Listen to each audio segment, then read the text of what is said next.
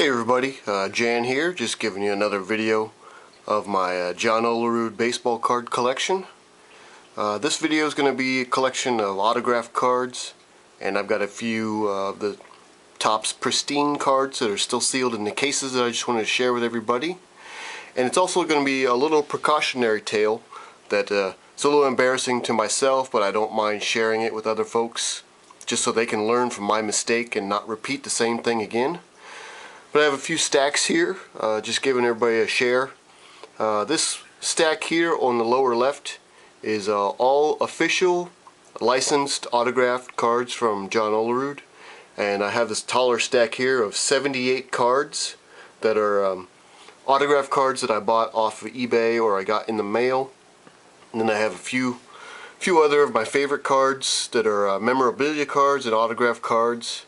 And my precautionary tale that I'm going to share with everybody, and then of course the pristines in the back. And for those of you who have been following my videos, sorry that it's taken so long to make this video.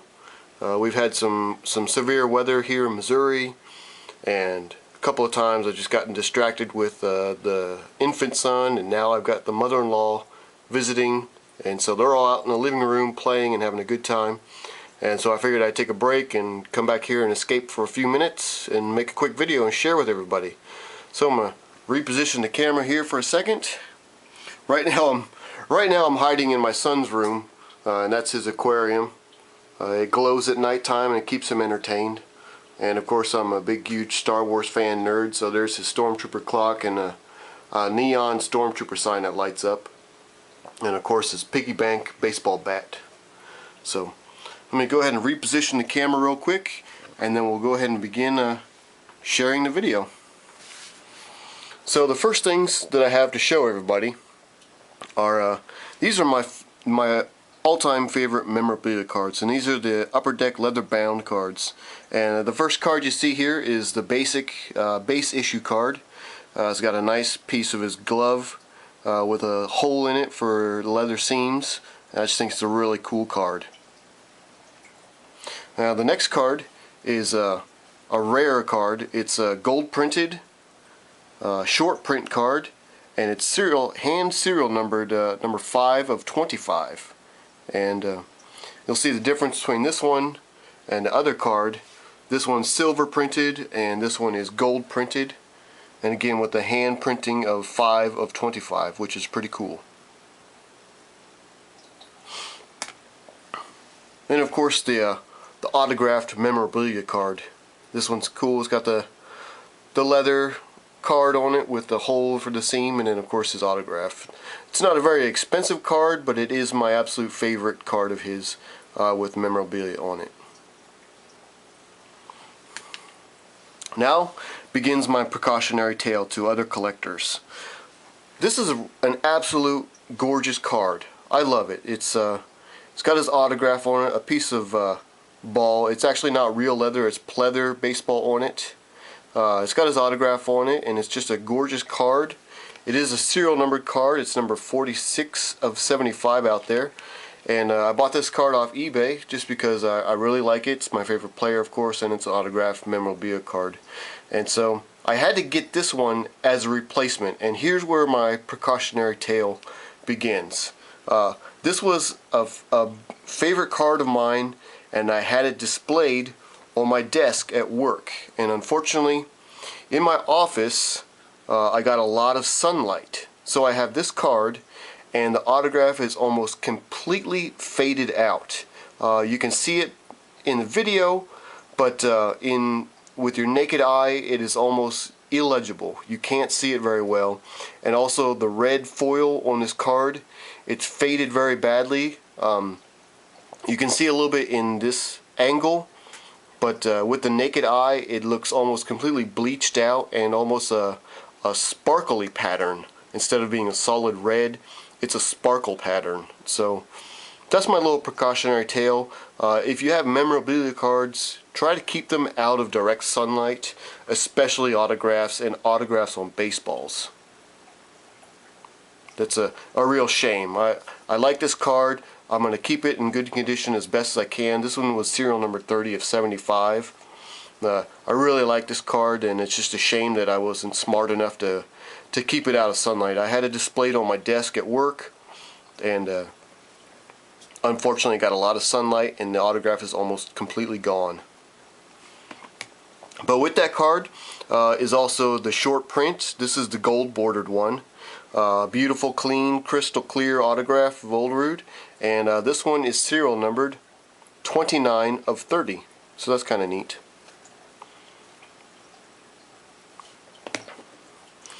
Let me go ahead and set the camera down because I'm shaking a little bit just from holding it at an odd angle. And I'll do my best to get the cards where you can see them. My first Topps Pristine card is actually the Topps E-Topps. This one came out in the year 2003. The stats are up to 2002, so I assume this is a 2003 card. And it has a serial number on it, which is 0250000.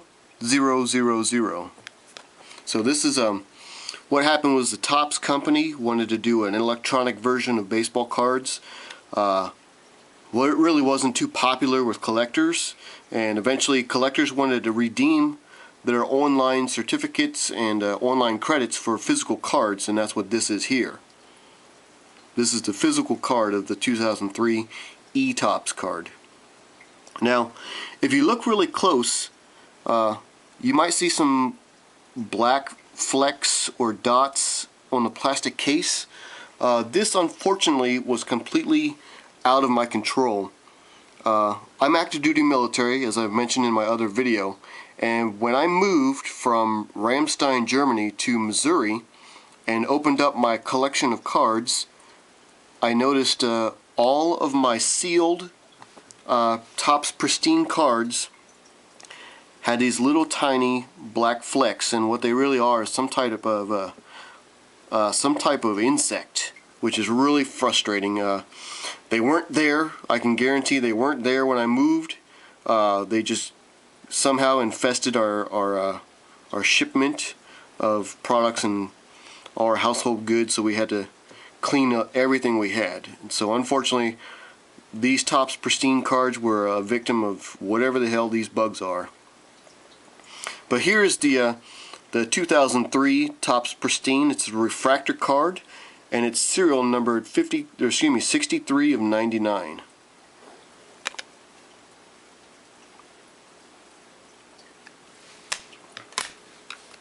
Next up is going to be the 2003 Bowman. It's in pristine case. This is a silver signature, and again, this one's got the little tiny mites inside the plastic, and it's really frustrating to see them there. They're very visible with the naked eye, and just extremely distracting when you look at the plastic cases. Following that is 2002 Topps Pristine. This one's also a refractor, and it's serial numbered 58 of 149.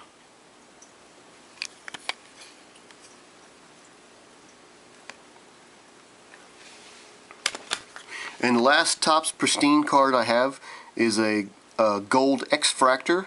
This is from 2003 as well. This is Topps finest gold X-Fractor.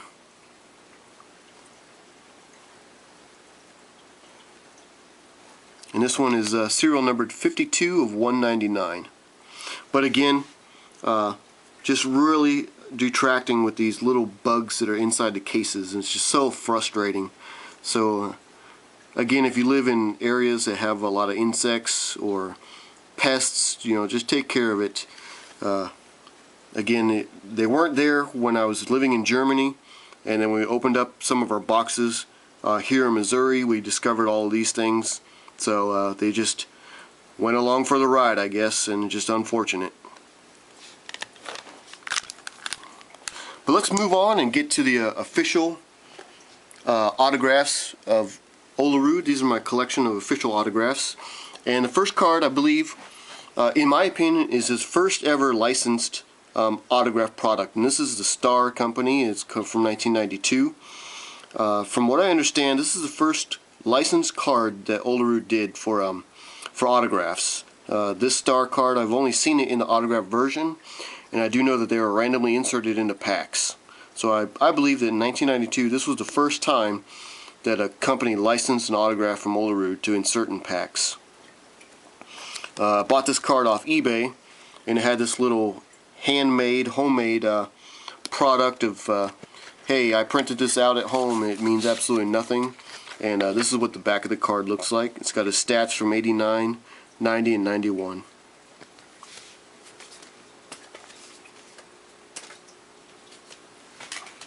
Next up is some of his more recent cards. This is a Upper Deck SP product.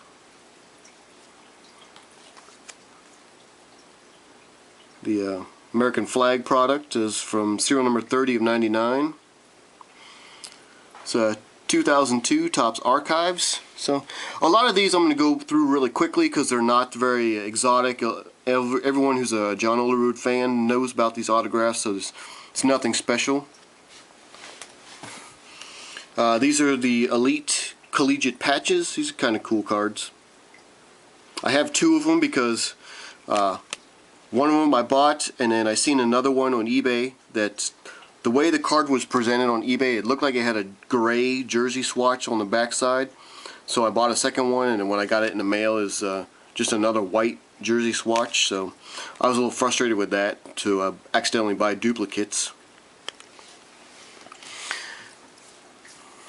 Next four cards are going to be the god-awful, ugly OBAC cards.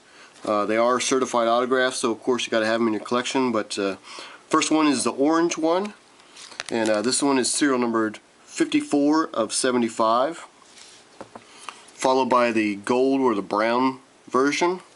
This one's serial numbered 47 of 50. The green version, green signature, or it's a blue autograph on the green card. This is serial number 2 of 25. And the last one is kind of cool. This one is the blue printed card, and this one is serial numbered 2 of 5. So that's nice to have in the autograph collection. Now after 1992, Olerud didn't really have any licensed autographs until 99 when the SP Signature Edition came out. And this is 1999. Here he is in the Mets uniform with the autograph here. And I have two of these because after looking really closely at them, this one has a blue signature and this one has a black ink autograph. Now there really isn't any listed short prints or variations for this card. I don't know, maybe he was just running out of ink and grabbed another pen and now he's got one in black and one in blue. But I noticed the difference, and so I thought it was important to add to my collection having a blue ink and a black ink autograph. Those of us who are Olerud fans, we know he spent a whopping 4 or 5 months with the New York Yankees, and so here's a Skybox Autographics card. This one's not very rare. You can find several of them on listed on eBay right now, so it's out there for everybody to see. Here's the Edgar Martinez and John Olerud dual signature. This one's serial numbered 6 of 100. Sorry, I'm battling a little bit of a cold right now. This one's a really neat card. This one is the Jersey autograph card from Upper Deck's A Piece of History, commemorating his batting champion season of 1993 with a batting average of .363. And this card is serial numbered 15 of 24.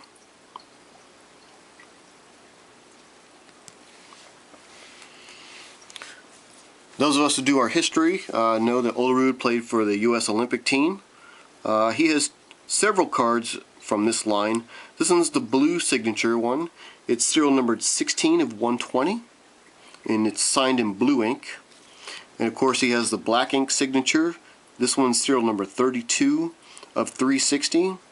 I've also seen this card in red and in green ink, and those ones are much harder to get a hold of. I've only seen a few of them on eBay, and they go for very much a lot of money. Here's the TriStar Signia Cuts. This one's kind of a cheap, chintzy way for cards and companies to do autographs. They just have the player sign a little patch and then they stick it on a card, and then fools like us that collect Olerud go out and buy it for 10 bucks or whatever. This is a great card. This is SP Autographics. This one's serial number 10 of 10 with 2 individual pieces of jersey card.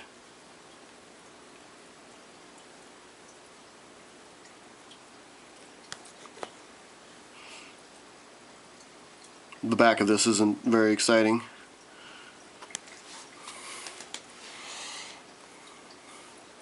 Another Upper Deck product. This one's serial numbered 11 of 45. Upper Deck Vintage. This one's serial numbered 48 of 70. I forgot to include the backs of both of these have the buybacks. When I got these off eBay, the seller included the buyback certificates. So that's neat to have. And another Upper Deck product. This one's serial number 9 of 50. And again, the buyback. And all 4 of these are from 2000, or excuse me, all 3 of these are from 2004. While he was still playing. Now, anybody who's ever sent something to Olerud knows that he usually includes his own Christian Testament card. That's what I call them, is just Christian testimony cards. He's got one from every team that he's played for, except for the Yankees and the Red Sox. He stopped after his time with the Mariners. But here he is with the Blue Jays, and I've been able to get a hold of a card with blue ink and black ink with all the variations. Blue Jays, Mets with the blue signature, Mets with black signature, Mariners with blue signature, Mariners again with a black signature. And I believe this is the last example that he was putting out. Actually, it's got a logo on here with a company called thegoal.com, which is a Christian organization. Here it is with blue signature and with black signature. And these cards actually have some graphics on the back side, which is really neat to see. The rest of the cards, they're all the same. They all have just plain print with some basic statistics on the back of it. And what's really funny is across the bottom it says this card was printed by John Olerud and is not for sale. And of course, every one of these has been purchased off eBay, just because I've never worked up the nerve myself to send him a piece of fan mail, and so that's how I got these, is off eBay. Alright, so that's it for my certified autographs and a few of my favorite collections. I'm going to upload this video because it's running long, and then what I'm going to do is I'm going to make a separate video of all 78 of my other autograph cards. So stay tuned for that, and I'm going to make that right now.